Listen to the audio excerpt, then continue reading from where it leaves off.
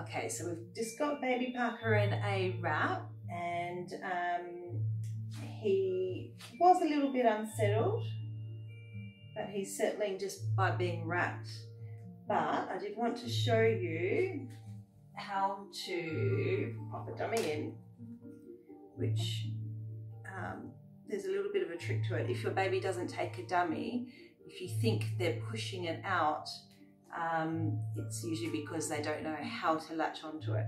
So if you put it in and hold it to the roof of their mouth, and it may take a couple of minutes the first time, but eventually they'll start grabbing hold of it. And even if they are kind of moving their heads around, try and keep hold of that dummy and move with them. And eventually they'll feel that there's something there and that they can close their mouth a little bit and suck on it. Yeah, so that's how to put a dummy in.